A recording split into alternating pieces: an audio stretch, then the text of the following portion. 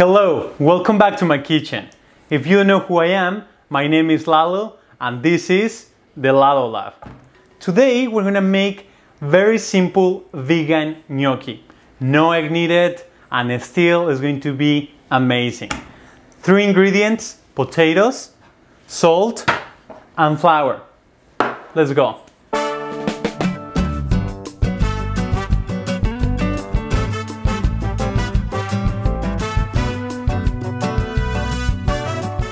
The first step is preheating your oven to 450 Fahrenheit. We're going to make a bed of salt on our tray and then we're going to place the potatoes on top. And we're going to bake them for about 50 minutes to 1 hour or a little bit more, depending on the size of the potato. You need to keep an eye on it. The reason that we're adding salt and the temperature is so high is because we want to evaporate the water that is in the potato. So when we mix with the flour, we have like a nice fluffy dough for the gnocchi. So we're just going to do a layer of salt. Doesn't have to be much, it's about, I would say 5 tablespoons. And then with your hands, just enough to have a base for the potatoes. And then we're going to place our potatoes in here. The salt, as we know, it extracts water and moisture from the food. And this is the same from vegetables, meats as well. And now here we're going to bake it as it is, uncovered, for about 50 minutes. So the potato just came out of the oven and now you can see how it's all wrinkled and now there is a space there that before wasn't because all the water evaporates, so the potato shrank. Now we're going to open it and I'm going to show you the difference in the flesh of the potato. It's gonna look starchy, kind of gummy, because all the starch actually. Okay, so first thing we're gonna do, in half. Now look, can you see how it's like kind of gummy? This is what we want. Just use a spoon large enough and then remove this flesh and place it on top of a bowl with a sieve. If you have a tami, that's perfect too. And you need to do this while they're warm because otherwise the gnocchi is going to change the consistency, the starch is going to contract and the final product is going to be completely different. That's why you want to do it. Maybe don't do it when it's completely super hot. If you can handle it, do it. If not, when it's at least hot. And don't throw these away. These are really good. Onion, garlic, olive oil in the pan. You just chop these, then you put it in a taco with avocado, some salsa. Super delicious. In Mexico we eat them like that. When we do potatoes and then we don't use the peels or we're not gonna use them, then we cook it in the pan. They are just heaven. So we're gonna do little by little at the time. So we just wanna pass this puree through the sieve. So you just need to press with a spoon. Just make sure it's a metal spoon because this is going to require some strength to pass it. And this is what you're going to start getting. The potatoes are passing through here very finely. That is what is going to create that fluffiness because the air that is getting in there. And you just do that with all the potatoes. Also, if you happen to have a potato ricer, use it. Guys, so this is what we got from the 3 potatoes and I weighed it down and then I weighed out my flour and my salt too. So now I'm going to add the salt and also my flour using a sieve because I want to first make sure that the flour doesn't have anything, and second because I want it to be super spread out. So I'm going to add half of it first and then with your hands gently you're just going to you don't have to overwork the potatoes, you just want to get the flour into the potato. If you work it too much, it's going to become gummy. And you need to also make sure you are observing the texture in the dough. I'm going to start doing it in the cutting board so you can see. So this is how it looks, look. You need to be kind of really aware of what you're doing. See the consistency, feel in your hands how wet is the dough. Everything matters. So in the kitchen, you need to be really aware of that. It's absorbing the flour. So I'm just folding in. Here, I'm gonna start feeling it a little bit of wetness. So I'm going to add more flour. And now I'm putting a little bit more pressure. I want the dough together. With my hands, I'm like rolling it. Just want to make sure it's the same thickness. And then now I can feel, you know, my dough stretching. The motion is with your palms, using this part, you're going to press and open. If I want to stretch this side, so I just work in here, and this is going to start stretching. But you need to keep an eye, because now this is thinner than this part. So then you need to do the same in the other side. If you start feeling the dough is a little bit wet, just spread a little bit of flour, you know, on top and on the surface. That's another motorcycle. Okay, so what I'm going to do here is cut half of it, put in here so I can stretch the other side the amount that I wanted. So I'm just... But you see how the dough is just one dough. So it's not breaking down or anything like that. So that's good, because that means that it has only the correct amount of flour and we work it properly. So after our dough is completely rolled and we have the size that we want our gnocchi to be, now just using a spatula or a small knife, we're just gonna cut out the size that we want. It's kind of aiming for the thickness of your thumb. You know, just go in one shot, just one to the front. Is like from the back, just go to the front, to the front, to the front, just like this. Don't think about it too much. It doesn't have to be like ultra perfect. So this is the size that you want, more or less. Look how beautiful they are. They look like little pillows. Spread a little bit of semolina on top of a sheet tray with parchment paper, and then we're going to just place the gnocchi separate a little bit from each other, because we're going to freeze them, so we don't want them to stick to each other. Just nicely and gently just place them. You can see how some of them are a little bit bigger, and that's okay, you know. In this case, this is so beautiful, this is perfect. And that's it. We will just freeze the gnocchi for about 4 hours or until they are frozen, and then next day you can eat them and then just sear in the pan. That's nice for that. Even if you want to, you can eat them right now.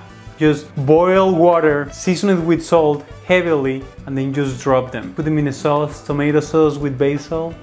Delicious. Another thing you can do is, if you want another shape, you don't like that, then just grab a fork and then just press it down just to create these little holes, and then you can trap the sauce in there. Usually the Italians think in that way, you know, always making holes in their pasta so the sauce gets trapped on it. And then just cut it. On the last baby, right there, look beautiful. Okay, so now we're going to place these babies into the freezer, and we come back tomorrow for more recipes. Oh no, we just come back tomorrow to make this. Hello guys, so this is the next day and our gnocchi is just perfect. Out of the freezer, now we're going to cook it. Very simple. We're going to use a little bit of garlic, tomatoes, Italian canned tomatoes, a little bit of Swiss chard, and a little bit of basil. And just to top it, basil oil. If you're interested in how to make basil oil, check our Instagram, because we make a reel explaining very simple steps for you to make it. Okay, first thing we're going to do is heat our pan on medium flame. We're going to add oil, and then we're going to place our gnocchi facing down the face that we want to face up, because we want to kind of sear it. You're going to need enough oil because you don't want your gnocchi to stick. So then just drop your gnocchi. And then don't move it. You don't need to move it at all. They just need to sear. Then we're going to flip them. If there is excess of oil, we get rid of it. And then we're going to start adding our next ingredients. Okay guys, it's been 30 seconds. What I'm going to do now is just flip them, and look now, that amazing color. That is so beautiful and it's full of flavor. That's the best thing. It's packed with all that caramelization of the sugars in the potato. It's just beautiful. Look how gorgeous it looks. Damn. Okay, at this point we're going to add our garlic.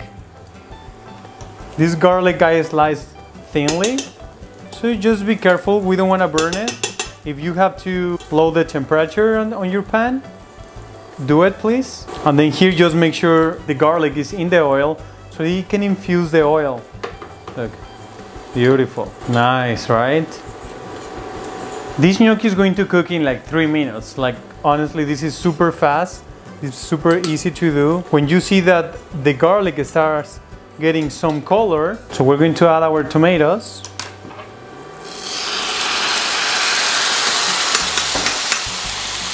Do you see that steam? We want that so our gnocchi cook in that tomato sauce. At the same time both are cooking, we're going to season with some salt. Just a little bit to season the tomatoes, because remember we already seasoned the gnocchi. Just be gentle because you don't want to break your gnocchi. We're gonna cook this for about 3 minutes and then we're gonna serve. Okay guys, so now this is done.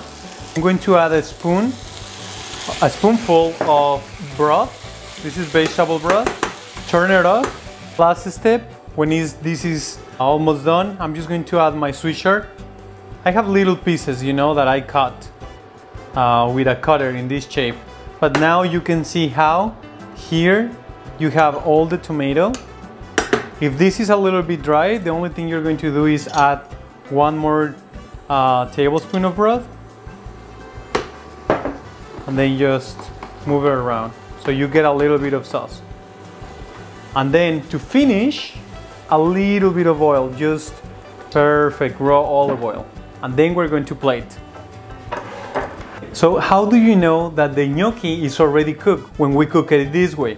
First thing is you can use your hands, your fingers, and then just touch. You're gonna see how it's like it bounces back, but it's still soft.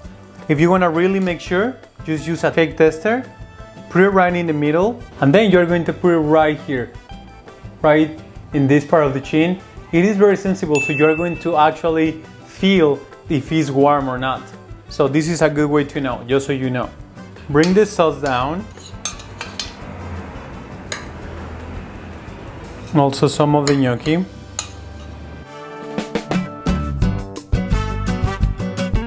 It's alright if it looks a little bit messy. This plate is kind of that style, so it's alright. Look, one of these gnocchis already have a lid on top, so that's great.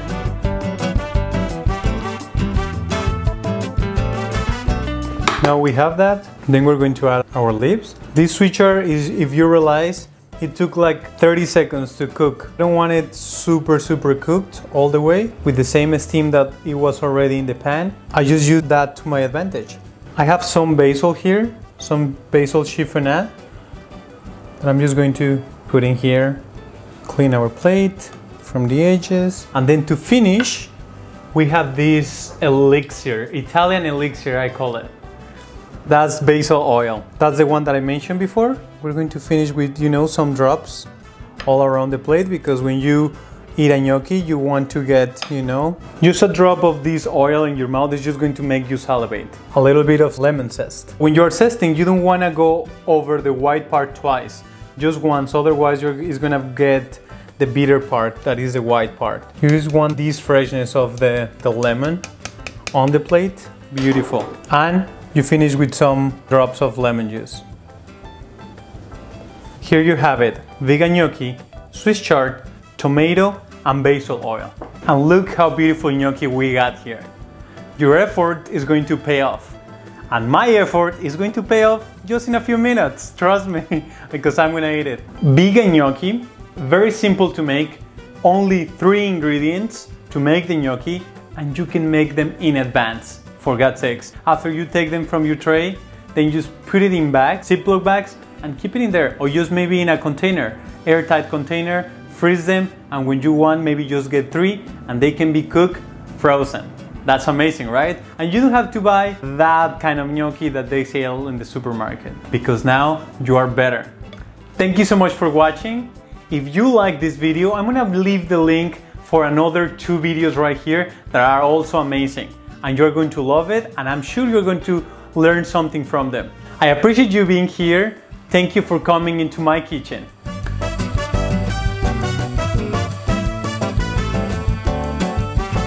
You know, it's New York, so sirens everywhere. Always the... ¿Cómo se look like?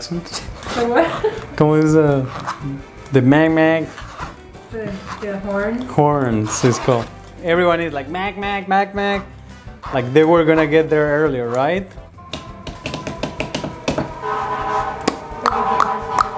Paparada, pa, pa, New York, New York. He's noisy, it's noisy, it's noisy.